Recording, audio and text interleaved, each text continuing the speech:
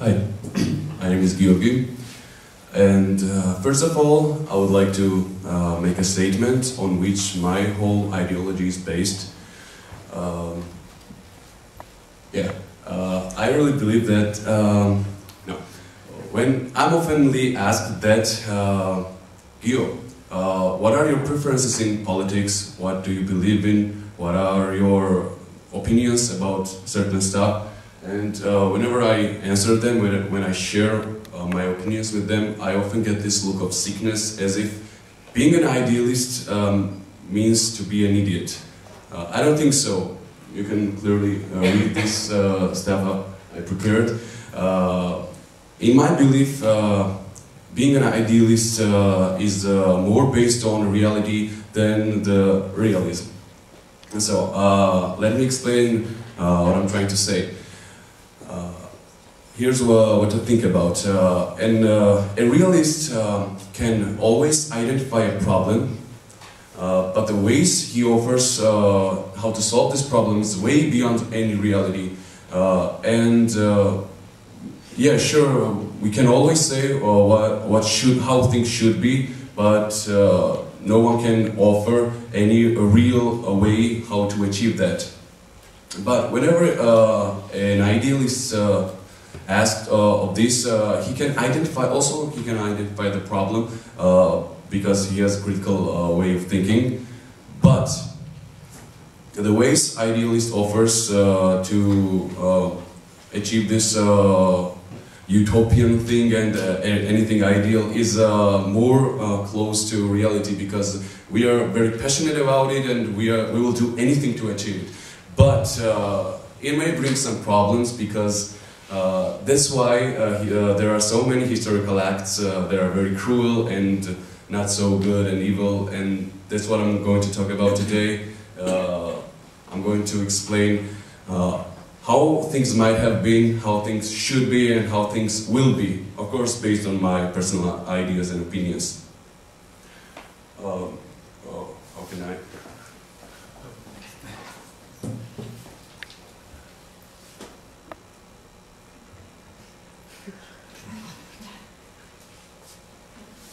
It doesn't work.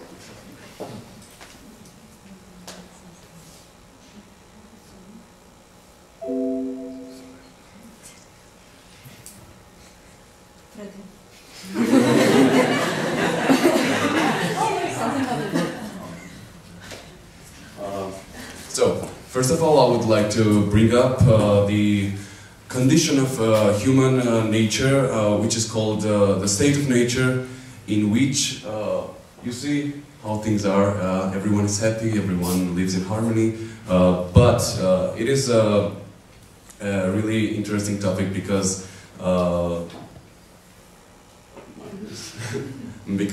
such great thinkers as Thomas Hobbes and John Locke thought that absolute freedom is only achievable in the state of nature. The state of nature means that there must have been a time where, before the civil societies became into existence, there must have been a time before we formed government and state and such things. The reason why these thinkers thought that absolute freedom is only achievable in this condition, because in the state of nature we don't have any, there is no property, there is no justice, there is no injustice, and there is only war against all. But this thing, when I first heard of the state of nature, I thought, isn't it the same exact thing as anarchy? I looked up in the internet and I read a whole bunch of definitions of anarchy, and pretty much they sound all the same. The state of lawlessness and political disorder due to governmental absence and any governmental authority, absence of any governmental authority, absence of law, absence of order, and they pretty much sound the same. But I found that one definition of anarchy, which Yeah, I found that one definition of anarchy, which is a utopian people living joyfully in the absence of law, freely, because they enjoy themselves there and they don't want to hurt each other, they won't commit any crime, and they're happy in there. So basically where I'm going is that in my opinion that kind of state, I would not call it anarchy, I would call that harmony, and that kind of state is the phase of human moral in which we don't need any laws and regulations to not commit any crimes and just enjoy ourselves. Of course, there are more complex issues such as institutions, economy, but these are the details, so we don't have much time to talk about right now. The first things first, I want you to realize that human moral is the whole different thing than the human nature. We're gonna be back to that, but before I would like to bring up this issue, this topic. Yeah, what I'm going to say next, please consider that it's just my own opinion and idea, and don't take it too seriously. But let's say that United States was a project of making peace among the world. Just imagine the scales and amount of land and amount of people and amount of diversity and culture we're talking about. United States consists of 50 states, and each state has its law, and we have all the different cultures living there, or different religions, and the way USA had to go to achieve this is that they only had one civil war, and for me it's I think that it's the least a human history can remember, the sacrifice human history can remember to achieve a thing like this, because, well, my country has to fight and swim in its own blood for centuries and centuries. Talking about USA, I want to make clear that I want to explain why the project USA failed. Before that, in the meantime, there was another power rising in the other part of the world, which was strictly focused on the policy of practice. They didn't test anything, they just were motivated on practice. Yeah, it is USSR. They started to unite in countries by force, and with the hope that in the end the peace would have prevailed. But in the end, I would like to say that human nature triumphed, and just because they could not let their power go, the war began again and again, and the idea of utopia just was moved aside in the future far, far away. Let me get to the topic where I was talking about the difference between human nature and human moral, or morality. Human nature is something that consists of the lusts and desires that human strives for. We always, and it doesn't change, it never changes. We always strive for property, happiness, power, money, and stuff like that. But yeah, that's pretty much human nature that we can never change. But on the other hand, we have human moral, which is basically a policy of human nature.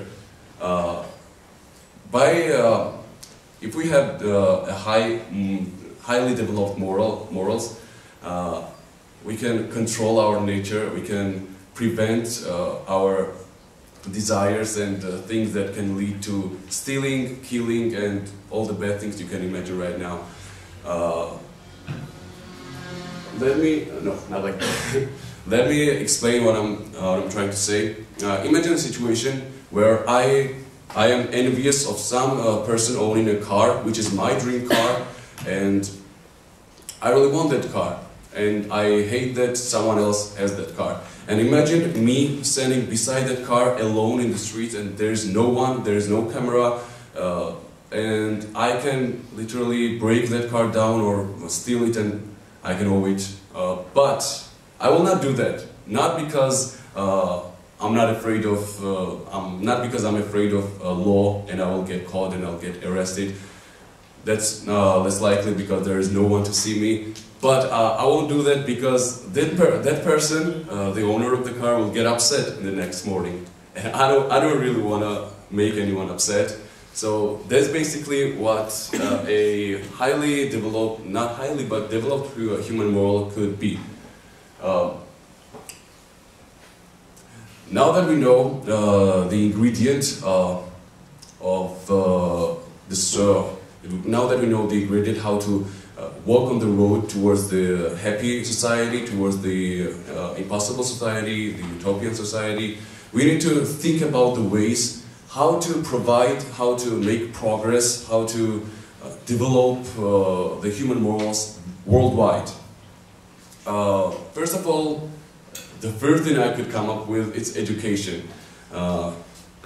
Ask yourselves, in what kind of society the crime rate is the highest? In educated society or uneducated society? I think the answer is pretty obvious. Uneducated society brings more crime than educated ones. No,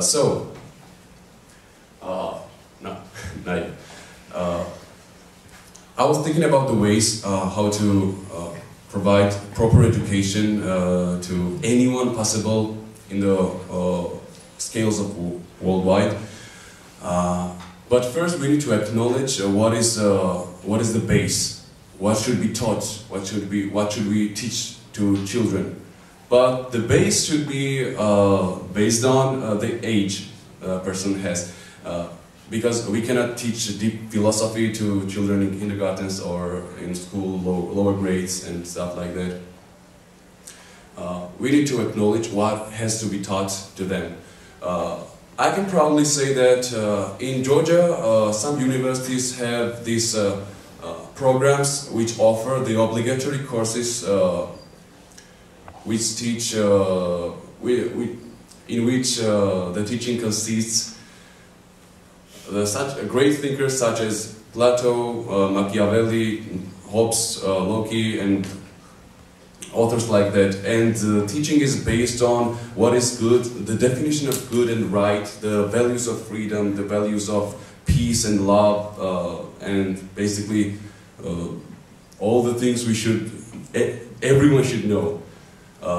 But that course is being controlled very strictly because it's obligatory. No matter what profession a student chooses, no matter the major course, everyone is obligated to study this. And if a student fails it, then it fails the whole university, and he's kicked out, or she. So there is also another way, which is pretty much not serious, but okay. A famous Georgian writer, Guram Dochanashvili, wrote a book which is called A Man Who Loved Literature Very Much. And in this book, a main character offers us the idea that we can create the cells in which we will imprison the criminals, and this room, the cell, is full of books. And we will not release the criminal until he or she reads each and every book in it.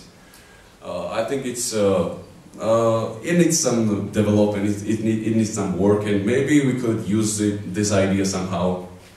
I don't know, but it's pretty interesting to me. And in the end, I would like to give a little talk about music.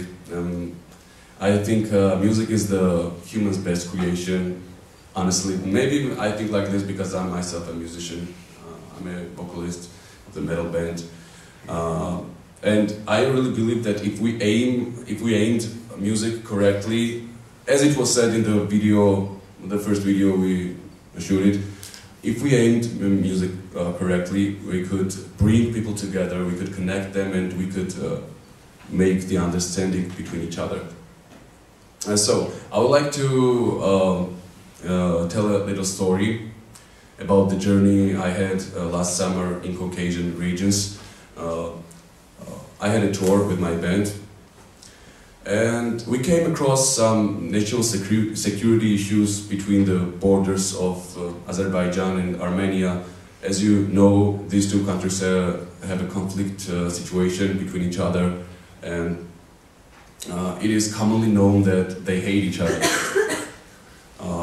Well, I don't think so. I think that the hate between these two countries is just it's not true, because the younger generation doesn't have anything to do with the state-related war. They are just affected, and they are victims of the hatred of the older generation. So, how do I know this? I will explain. Of course, we still managed to play a gig in both countries, but after a few months we wanted to make a concert in our hometown. And as we made a lot of friends and fans in those two countries, we invited them in our concert in our hometown, and they gladly attended.